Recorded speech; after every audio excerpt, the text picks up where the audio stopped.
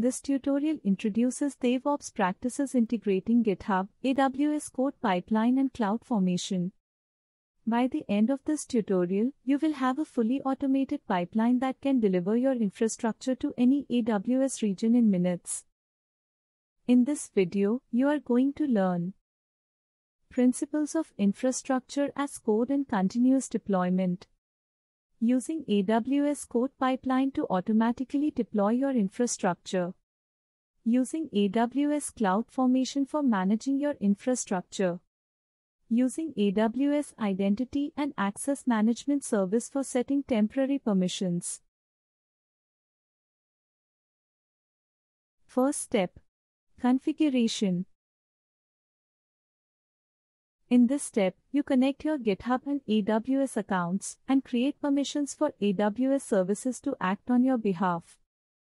When using infrastructure as code, you store your infrastructure description in repositories like GitHub.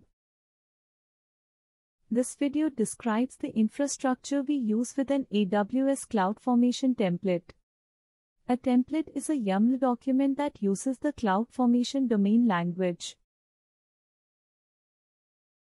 You use AWS CodePipeline along with CloudFormation to automatically deploy your infrastructure. To do so, you connect CodePipeline and your GitHub repository. Head over to CodePipeline console and create a new GitHub connection.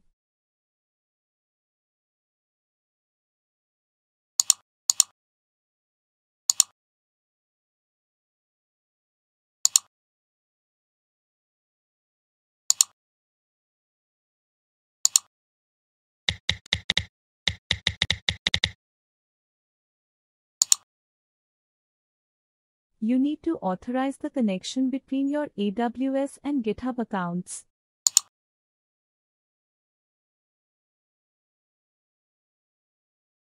You also need to create a link to the repository you're gonna use.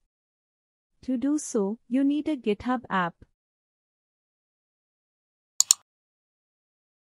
For security reasons, select only the repository you're gonna use.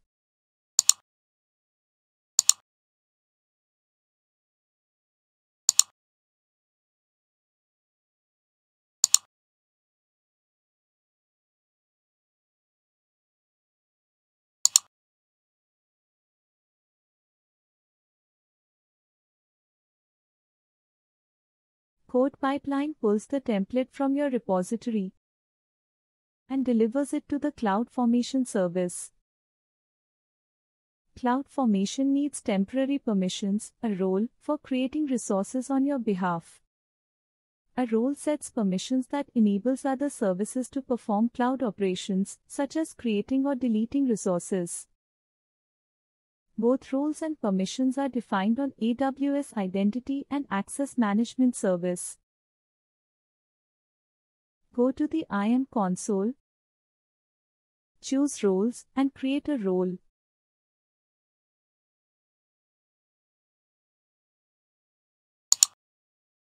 This role applies to CloudFormation, which is the service responsible for creating AWS resources described in your template.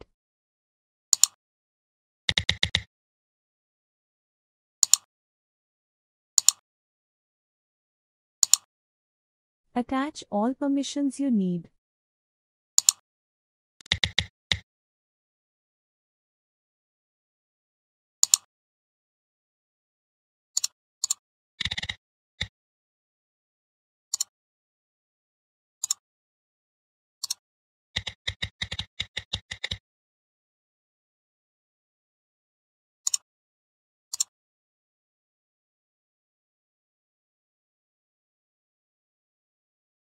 Second step. Create and run pipeline. In this step, you create a continuous delivery pipeline. This pipeline is responsible for pulling your code from GitHub and deploying it to CloudFormation. You can find the CloudFormation template we use in this video in our GitHub repository. Please check out the link in the video description. Sign into the CodePipeline console and create a new pipeline.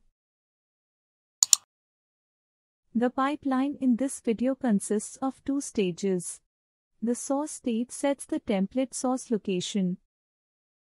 The deploy stage sets the template deployment.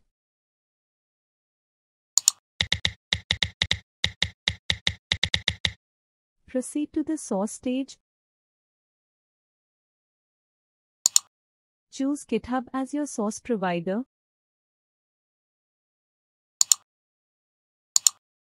Select the connection previously created.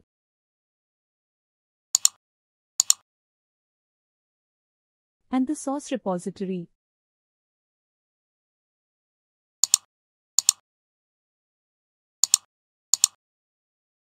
By default, your pipeline runs every time your template changes. Skip the build stage as CloudFormation templates don't need it. Finally, set the deployment stage. Choose the deployment provider and its configurations.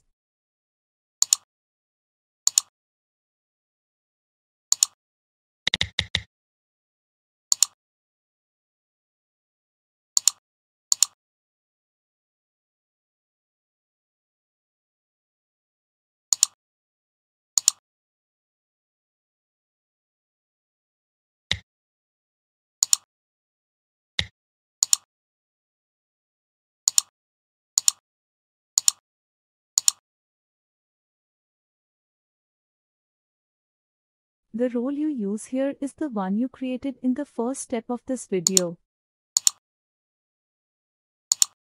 Review and create your pipeline.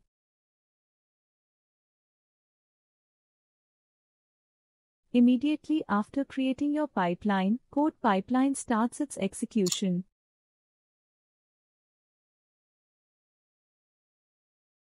It means that the CloudFormation template is retrieved from the GitHub repository to be deployed to the CloudFormation service. AWS CloudFormation creates a stack, which is a set of AWS resources described in your template. Once AWS resources are provisioned, application users can access them. You can inspect resources by opening the CloudFormation console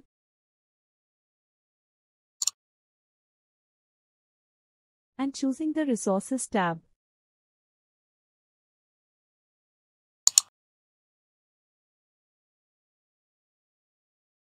Choose any link to check out the resource.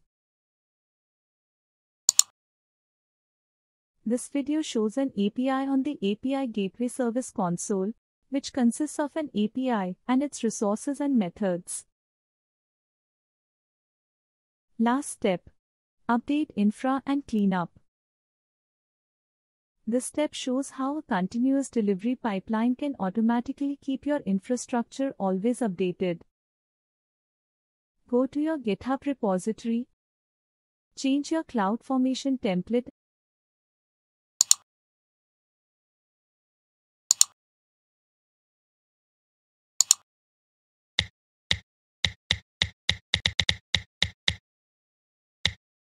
and commit the change.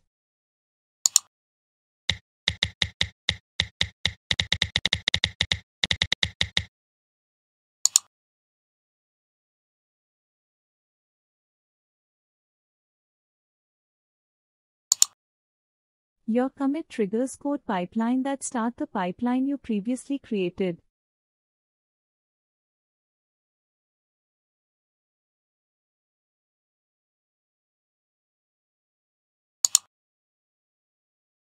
As result, an Amazon S3 bucket has been created.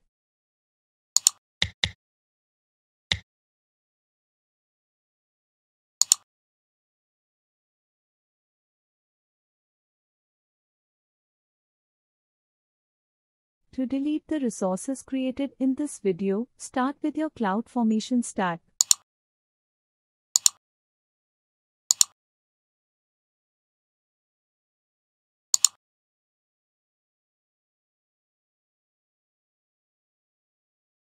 Then, delete the code pipeline.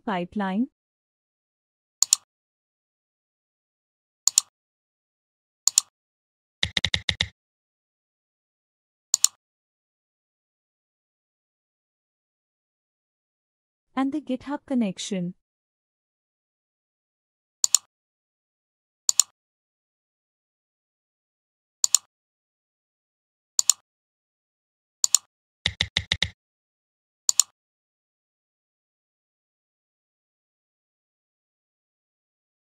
Finally, go to your GitHub account and delete the connection authorization and app.